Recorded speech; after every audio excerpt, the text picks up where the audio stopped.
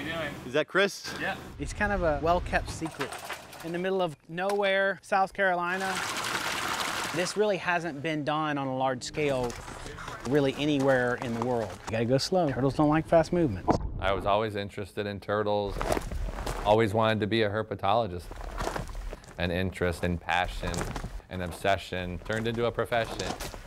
My name is Chris Hagan. Today we are in Cross, South Carolina at the Turtle Survival Center. A lot of the turtles in here are extremely rare, functionally extinct in the wild in some cases. But we give them a protein-based diet. Kale, eggs, carrots, tomatillos, a little bit of tomato. The Turtle Survival Alliance's mission is the commitment to zero turtle extinction. So that's always your first priority, is to conserve them in the wild, in the field, in their habitat, and then the backup plan is captivity, where because of the pressures on them in the wild, there's no chance that they're going to survive. These guys come from Myanmar. China and Vietnam are where a lot of the species we have here right now come from, and those areas where they come from, the climate is similar. This is the spiny hill turtle. The point of this is to make more turtles. In some cases, we only have a few turtles left. We literally are down to the last few individuals.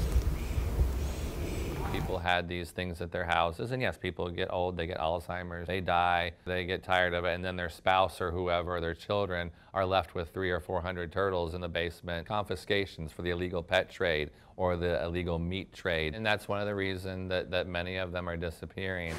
They're used for traditional medicine, food, pet, farming. One that was confiscated from a murder scene. We have about 600 individuals, and that's 25 different species. They live for many decades. They have similar lifespans to our own. We have successes here and there. The Burmese star tortoise that was functionally extinct 15 plus years ago, and now we have thousands back out into the wild again. As time goes on, there are more and more species that become critically endangered. The science of all this is still evolving all the time. The TSA is a partnership of people globally that have an interest in helping turtles and conserving turtles. That's really why we're here, because we want to dedicate our lives to something more. An attitude of respect for the things that we share the world with. Not just giving back to the planet, but actually making a difference. Not just turtles, but everything. We are literally doing the hard work to make it happen. If you protect habitat for tigers, you protect habitat for turtles. If you protect habitat for turtles, you protect habitat for fish. We are turtle-centric here, but we care about the ecosystem and